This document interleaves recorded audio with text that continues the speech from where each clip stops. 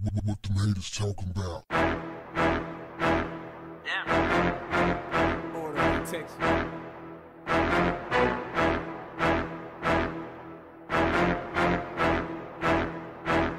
What's up, family?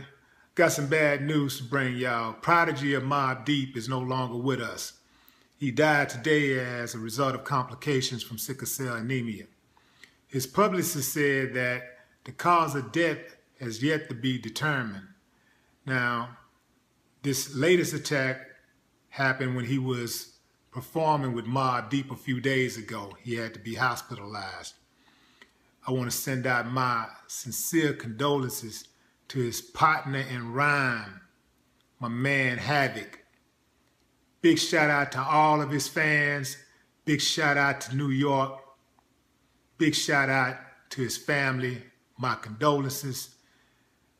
I'm really at a loss for words, so I'm gonna let Alex Gale, the executive editor of Complex Magazine, take it from here. No more talk.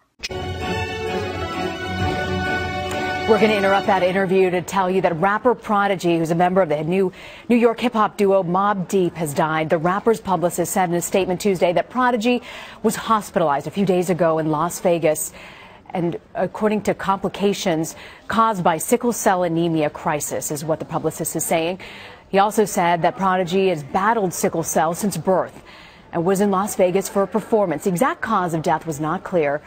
Prodigy was born Albert Johnson in New York. He found success in the 90s with fellow rapper Havoc as part of the duo Mobb Deep. Their hits included Quiet Storm with Lil' Kim, Shook Ones, and Hey Love. Prodigy was 42 years old. Alex Gale, the executive editor of Complex Magazine, joins me now by phone from New York City. Alex, what can you tell us about Prodigy?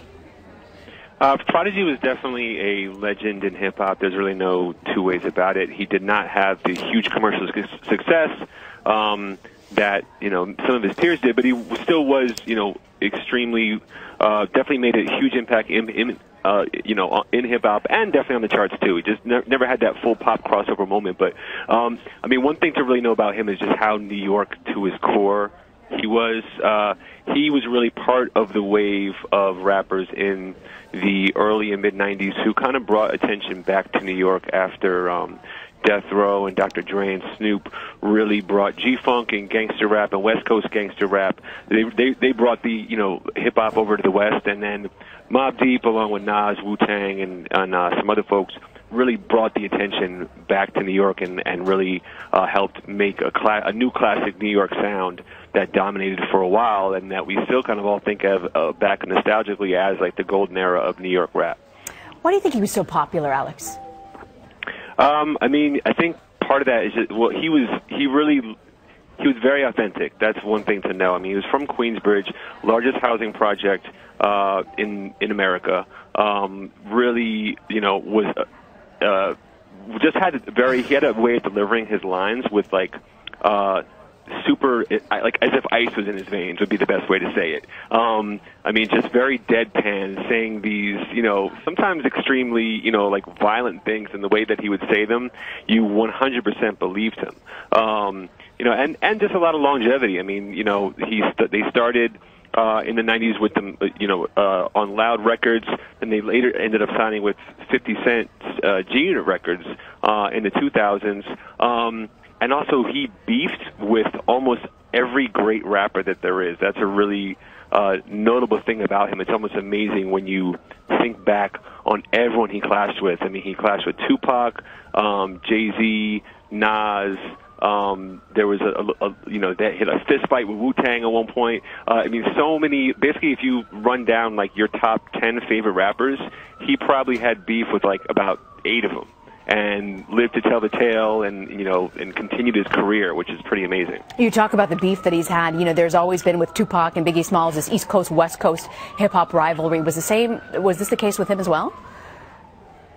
He was definitely a part of that. There was there was a famous beef with Snoop Dogg in particular, where Snoop Dogg shot a video in New York, where it was him and Dogg Pound, basically kind of acting like King Kong in New York would be the best way to say it, where there's, they're walking through New York and smashing against buildings and all this stuff. And this was in the height of the war, of the East Coast West Coast war. So it was a very bold move of them to come to New York and do that. And no one really responded until they didn't mention anyone in particular, Snoop and Dogg Pound, and then Mobb Deep and Capone and Noriega kind of took it on themselves to basically respond on behalf of New York, and they did a song called "L.A. L.A." Responding to them, and that kind of set a lot of things off. And then, things with Tupac got a little ugly at one point. I mean, actually, Tupac actually shouted out Prodigy, made fun of Prodigy's sickle cell anemia at one point, which is what ended up leading to Prodigy's death. I mean, one thing that's very also notable about Prodigy, he was very, very open about his sickness from early on. He has a biography in which he wrote about having many sickle cell attacks and spending a lot of time a lot of his childhood in the hospital, and the fact that he sort of prevailed through that and had this amazing, really long career, and absolutely became one of the all-time greats in hip hop is amazing. You're joining us now. Rapper Prodigy, who makes up one half of the group Mobb Deep, has died at the age of 42. Alex Gale, thank you for joining us.